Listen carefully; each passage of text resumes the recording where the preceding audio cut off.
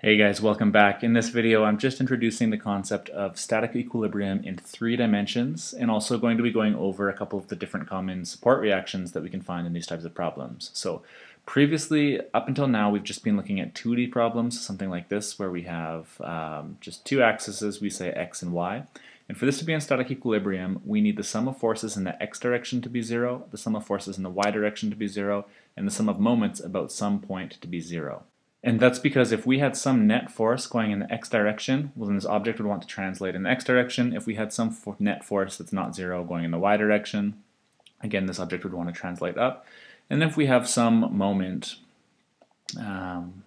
like this, that just means that we have a moment that's non-zero. That means that this object would have the tendency to want to rotate. And then again, this object would not be in static equilibrium. So if all of those are set to 0, then we have static equilibrium in 2 dimensions. In 3 dimensions, it's a pretty similar process. What we're going to have here is we'll actually need 6 different equations of equilibrium. And that reason is if we have some force going in the x direction, a net force that's not 0, then this object will translate in the x direction. Same thing in the y direction like we just talked about here, it could translate upwards. Or if there's a net force here in the z direction, this object could slide in the z direction. So we already have 3 equations of equilibrium in 3D, and we've just talked about translation.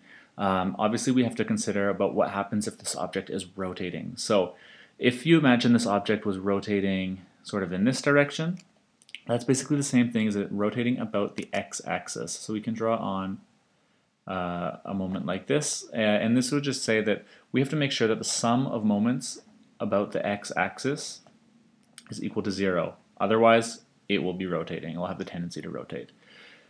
We also need to think about what if it was rotating about this axis, just like that. So just about the y-axis. Maybe draw that arrow in there. So we have to say that for this, again, to be in static equilibrium, the sum of moments about the y-axis also has to be equal to 0.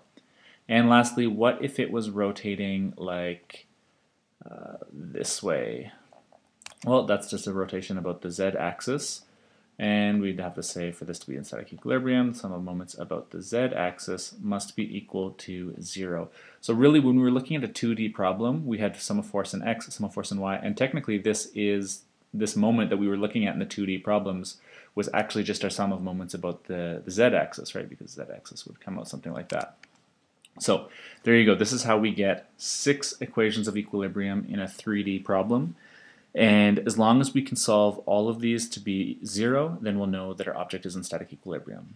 Or how these problems usually go is we'll be told that our object is in static equilibrium, and then we'll use the knowledge that these are all 0 to find the support reactions and maybe even an unknown applied force.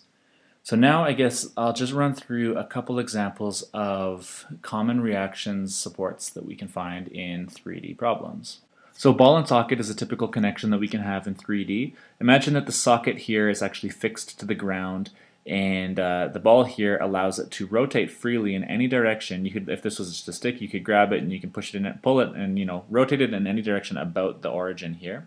But if you wanted to try and pull this and just translate this this rod here to the left or to the right, you'd notice because the socket connection is not actually able to translate. So that means that this connection would be able to basically provide a reaction support or a force that would prevent or resist sort of any sort of force in the x direction. So if this is at, let's say, point A, the reaction force that we would call this would just be AX. Similarly, you can't pull this out of the socket straight up, so this type of connection is able to provide a support in the y direction, so we would call that AY. And then similarly, we can't translate it this direction either because this is fixed to the floor and the ball and socket connection, the nature of it, so we'd have AZ. But we're not getting any reaction moments here because, like I said, you can just easily rotate this around. It's like your hip. You can just twist it in any direction that you want and it should be fine. Something that we could do here, though, if we were to put this basically on rollers. So instead of fixing this to the floor, we just put some rollers here, then we would just call it a roller support, And so you wouldn't be able to get any of those moments of resistance either, because same thing, you can still twist this in any direction you want. But now if you tried to pull it to the right, it would just slide to the right because it's on wheels. If you tried to push it this way, assuming this XZ plane forms a sort of floor, then it would slide this way. The only force that this would be able to resist is if you pushed down on it, it wouldn't go through the floor, so we would be getting some force here again. Assuming this is point A, we'd actually be able to get a reaction force in the y direction, and actually specifically only in the upwards direction, because if you tried to lift this off the floor, it would just come right off the floor. So that's something to watch out too for in 3D problems, but we've already seen a little bit of that in the 2D problems. We can get a similar situation here if we just have a rod in contact with a smooth surface. So if we just have some rod here in contact with a smooth surface, you can imagine if we tried to apply a force to it in the x direction, the positive x direction, it would freely slide in that direction. Same thing if we tried to apply a force in the z direction, it would just freely slide. If we tried to push it down into the floor would basically just push back on us, and we would get the reaction force. So assuming this is, again, let's point A, then we would get some reaction force, AY. If we wanted to rotate this in any direction, you can imagine this if you have your pen on the table or a block of ice, you can just rotate your pen in any direction. So that connection, where the pen is touching the table or this rod is touching some smooth surface, obviously would provide no actual ability to resist any moments that you're applying. If we have contact with a rough surface, then we'll still get that same reaction in the y direction, right? Because we're able to, if we try and push this into the floor will resist us. But if we do have a rough surface, then we'll have to consider friction. So if we were to apply some force in the positive x direction, the friction would actually be able to provide some amount of resistance. So we'll just, again, assuming this is point A, we would get some amount of reaction force from this connection. We'd call that AX. And same thing, if we tried to slide it across a rough surface in the z direction, we would get some amount of resistance in the z direction. Another common connection that we can have is a hinge in 3D. So if you imagine a hinge like you would have just on a door or something, and this is fixed to where we have our hinge here is blue, and these brown things are like doors or other kind of fixed compartments or, you know, substantial things that are being connected. If we attempted to translate all this stuff in the x direction, it's not going to be able to go, because imagine maybe this is a wall and this is a door or something like that. So this hinge setup will provide us with a one force component in the x direction. So again, we'll just put some point A or something. We'll say that this is AX. Right? If you pull on your door, you can't translate your door away from the frame that it's connected to because it has hinges. Same thing, we can do that in any direction. So we'd have AY, make sure that's nice, and we'd also have another one, AZ, right? You cannot translate a door. That's a really good example. But doors, because this hinge, it can freely rotate about the hinge axis. And in this case, I have the hinge axis lined up in the exact same orientation as the z-axis, or parallel to the z-axis. So we can apply a moment and swing this door around the door frame all day long on the z-axis, but you're not able to rotate a door in any other direction, and that's because it's providing that sort of resistive moment. Imagine grabbing your, just imagine trying to rotate the door in any direction other than the hinge axis. It doesn't work. So we're not able to rotate it like from top. If you're looking at the door straight on from top to bottom, that's impossible because of the hinges. So we get this moment of this sort of couple component. So we'd have it like this. We have one about the x-axis because you can't rotate it this way because these screws basically provide a couple force that in turn provides that resistive moment. So we would just call that something like MAX, right? Because we're not able to rotate it about the x-axis because that x-axis is not the axis that's lined up with the hinge axis. Similarly, we cannot rotate it.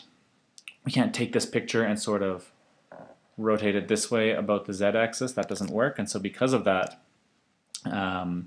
we get this moment here. We call that MAY. So just thinking about a door, and just look at any door and just try and rotate it about any axis that's not the hinge axis, and you'll quickly see that that leaves us with two moments aligned properly with these axes that it provides some resistance against, or a reaction, I suppose.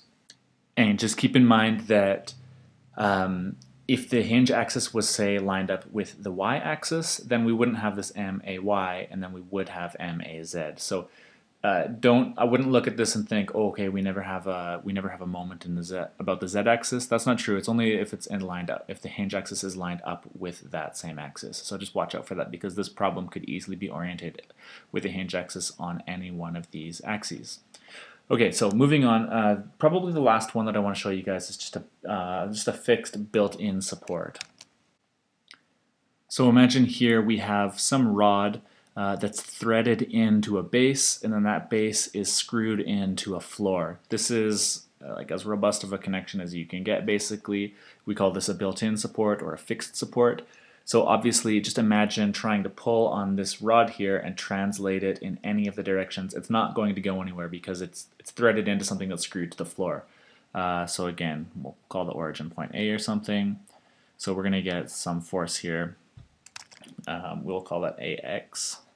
Right, that's the reaction that's able to resist the translation in the x direction. Same thing, we would obviously get an AY. And we would also obviously get an AZ. And again, if you try to imagine trying to rotate, you grab this thing and you try and rotate it about the x-axis, it's not going to move anywhere because it will provide you that sort of moment resistance. So we'll call that MAX. If you do the same thing, you try and grab this and rotate it about the y direction, we get exactly the same thing, MAY. This guy's not going anywhere. And if you tried to rotate it about the z direction, pulling it this way or pulling it that way, obviously this whole setup here is going to resist you. So we call that MAZ. Okay, perfect. So in this case, this reaction is capable of providing, or this connection is capable of providing reactions with 3 force components and also the 3 couple components.